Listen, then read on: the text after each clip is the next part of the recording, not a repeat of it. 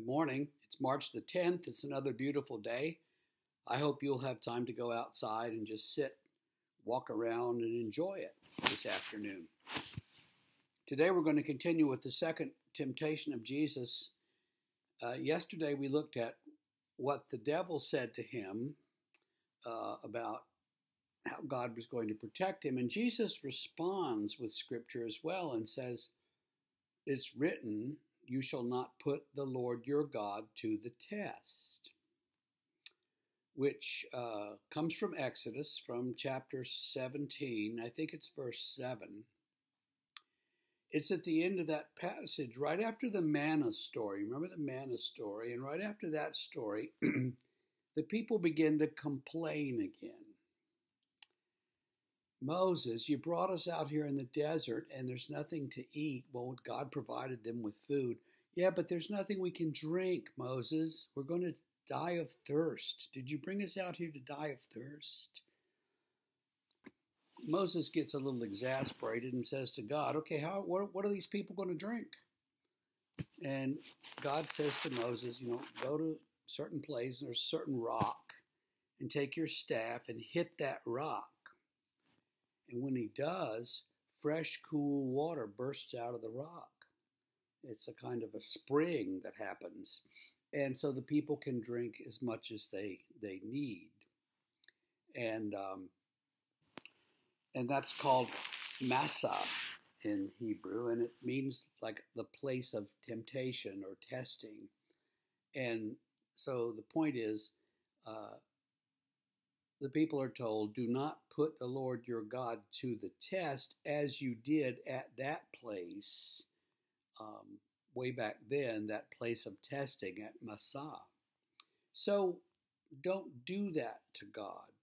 Trust in God. Tell God what you need, but don't start complaining and griping because, God doesn't have time for this.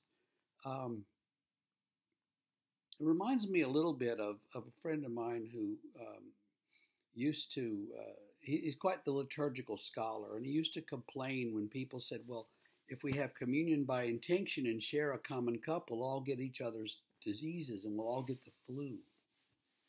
And he used to say, no one's ever gotten sick in the history of the church from sharing the cup. I don't know how you could test that or prove that. And I suspect that using wine, it might be true.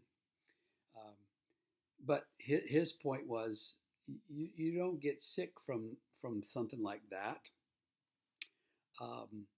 And those who are complaining about that are just looking for reasons not to make a change. It's a little bit also like those pastors say, God will protect my congregation from COVID, and so let's have church. And then hundreds of people would get sick and, all of that. God might protect us from something, but God also might say, don't be a fool. God doesn't really want us to jump off the roof hoping that he'll catch us, because once you've jumped, you're committed. And you don't want to hit the ground, So don't tempt God.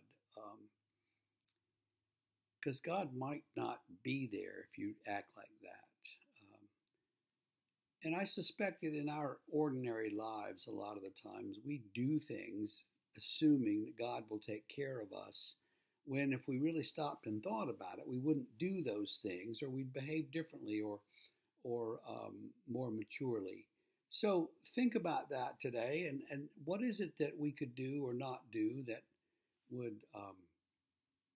would heed Jesus' word of not testing the Lord our God.